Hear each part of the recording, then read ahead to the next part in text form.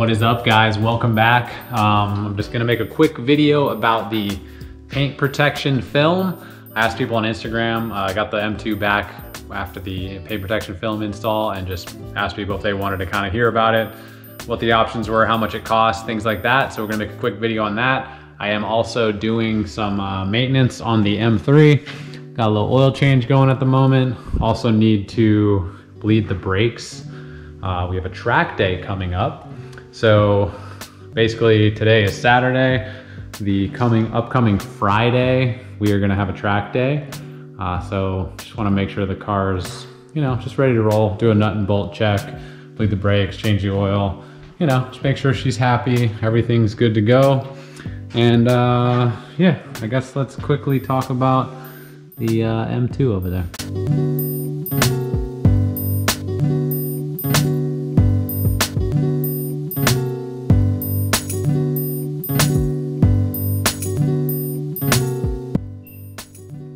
All right, the M2's back from PPF install. What's PPF? Paint protection film, right? So I'm gonna give you from the perspective of somebody who it's their first time having paint protection film installed, first car I've ever had it on. I had my 2016 STI, as a lot of you guys remember.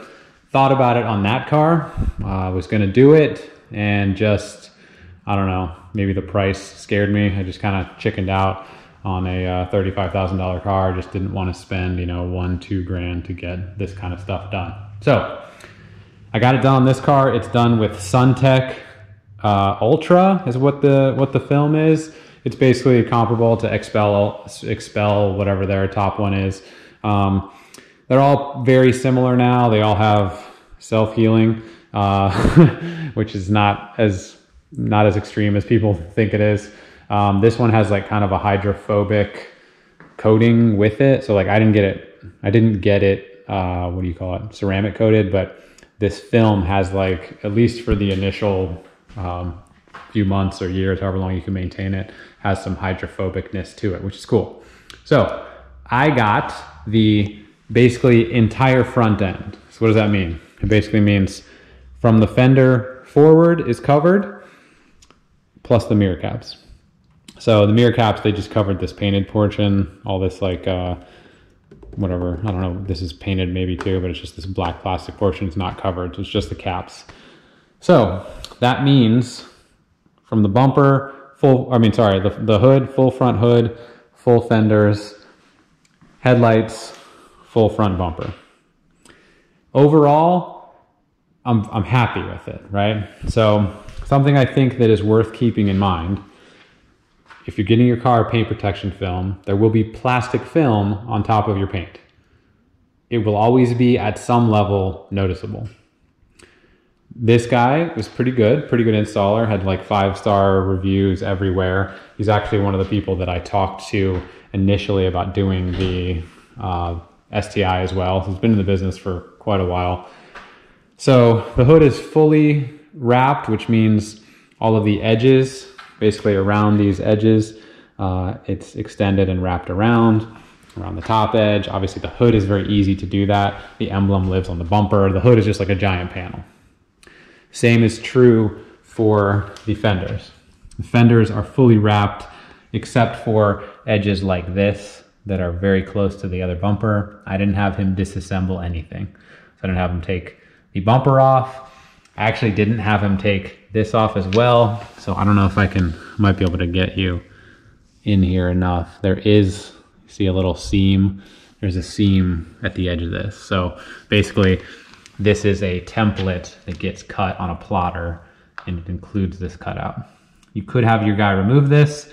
My guy wasn't positive he could remove it without breaking the clip. So I just kind of went with that. So on the fenders, the only thing you can tell is if you look close, there's a cutout around that. The place where it gets a little bit for me is the front bumper.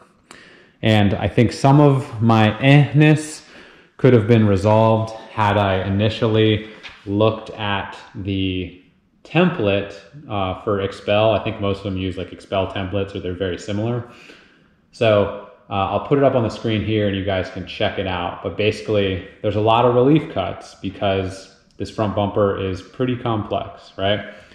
You can get your bumper basically covered with what they call bulking, which is like a giant piece of film, and then they cut it out and they kind of stretch it to fit. Most shops, or a lot of the shops that aren't like super high end, are going to use a template, and they put it on a plotter and it cuts out around the places that basically need to be cut out. I didn't realize how many relief cuts and such there were on this bumper. My guy admitted that this bumper was pretty difficult. There's just a lot of stuff going on. You know, not only the grill cutouts, but like down here, these little like 3 divots, and you know, this pretty sharp angular bumper. So something to keep in mind for sure is check out that plot of the relief cuts and stuff and see if you're going to be okay with kind of living with some of those seams. So from a distance, you can't tell at all. You know, if you get up close, you can definitely tell. I don't know if I'll be able to get it on camera, but you know, around the headlights, you can tell on the corners, sometimes there's like a little bit of, you know, relief cut. Basically around this stuff, there's a seam, you know, on the side of these sort of things. So the edges, I guess these are not seams, they're edges. But something else worth noting is that the front bumper, the bottom of it, it's actually multiple pieces. So the top piece is like mostly one. This bottom thing here is a separate piece. And I've heard online that that's intentional. So like if this takes any sort of damage, you can replace this one piece versus having to do the entire front bumper. I don't know if that's true, or that's kind of like folklore internet speak. But some things that like I didn't really think about and wasn't aware of, you know, the bumper, you can actually see right here, there's a seam right here, right? Like this piece is its own piece. So, and also these are holes, right? There's a cutout here. There's also a edge that follows this. There's an edge that follows this, right? So as long as the car is clean and those things don't start collecting a lot of dirt, I think I'll be fine. But I was a little bit like, oh my, when I first got it and, you know, started getting like up close and personal to it, I was a little bit like, oh damn, I didn't realize there's gonna be a seam here. And I didn't realize there's another seam right basically through here, another seam. And this is like stuff that, you know, could be covered or kind of hidden by a front lip. And I think I'm one of those people that's just very particular, very perfectionist with things. In hindsight, I don't know what it would have cost to kind of bulk this front bumper. I don't know how likely they would be able to do that, but I might have paid for it. I'm not sure. Outside of that, super happy with it. There's a couple little spots that I'm gonna need my guy to go back over. And they're very similar locations. They're all like basically right around this part of the headlight. Let me see if I can get this on camera. But you see right here, there's a little tiny finger, I think is what they're called, but it's very small. Basically, it's like a little divot in the paint or in the material where it got kind of bunched.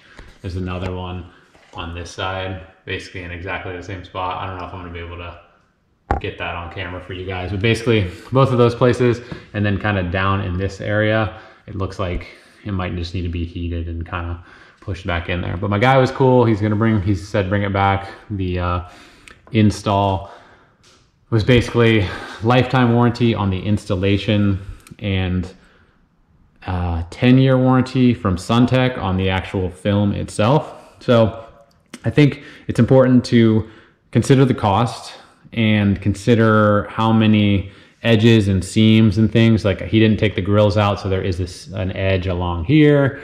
He didn't pull my emblem out, so there is an edge around here. All this stuff you can have your person do. Just depends on, you know, cost you're willing to pay and how much you want somebody disassembling your brand new vehicle.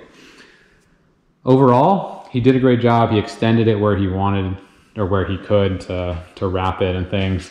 I'm interested to kind of live with it and see how much I love it. I went back and forth on cost, whether I thought it was worth it, but I want to try it. And worst case scenario is, you know, in a year or two, if I hate the edges enough, I can pull it off. So cost is probably something you guys are interested in. Cost was, for me, $2,200 for everything you see here. So mirror caps, entire hood, tire fenders, front bumper, headlights. That's with the lifetime installation warranty, and obviously SunTech, and I think Expel does the 10-year warranty thing now. Could go up, could go down, depending on the shop, depending on if you want them to bulk it or not. Yeah, that's pretty much the going rate. I know it varies kind of depending on what state you're in. That's generally what I was getting as estimates around here. And like I said, overall, I'm happy with it. There's just a few pieces. Once I got used to the idea that, oh yeah, you did a template, Chuck, you should have looked up the template ahead of time to know where the relief cuts and seams and stuff were gonna have to be. Once I got through that, I'm happier with it. And I am very happy that the front end is protected at whatever level of protection this stuff is gonna cost. Definitely worth considering though. You know, what kind of car do you have, and is it worth the, you know, if you bought a $20,000 car, 10% of the price of the car to protect the front end, maybe not worth it. How long are you going to keep the car? Obviously this is not about saving it for the next guy for me. It's about, you know, just I'm anal about stuff and very perfection-y, and it just annoyed me seeing all the rock chips and stuff on the STI that got it. So I'm gonna try it out. You know, if I live with it and hate it, obviously I'll fill you guys in. But overall, looks pretty good. The guy did a good job. Interested to see how it lasts in the sun and such. That's the PPF. Turned out overall good. Like I said, there's a couple imperfections, like the two things around the headlight. I think, let me see, these are just bugs. Yeah, maybe I'll be able to see this right here. I don't know if you can. There's two bubbles right here in it. If these don't go away in the sun, they can use a little needle to poke a hole and suck out the excess glue, or not glue, water or air, depending on what's in that. So yeah, overall looks good. Gonna get to the rest of the maintenance here on the M3, and then I'm gonna do a track day video. I think I'm gonna show you, basically go through what it's like for me to get to the track. So besides the maintenance and stuff, you know, I got to pick up my trailer, load the trailer up, load all my crap up, get it to the track, stuff like that. Give you some on-track footage. Got my new GoPro, so should be easy to get some good footage.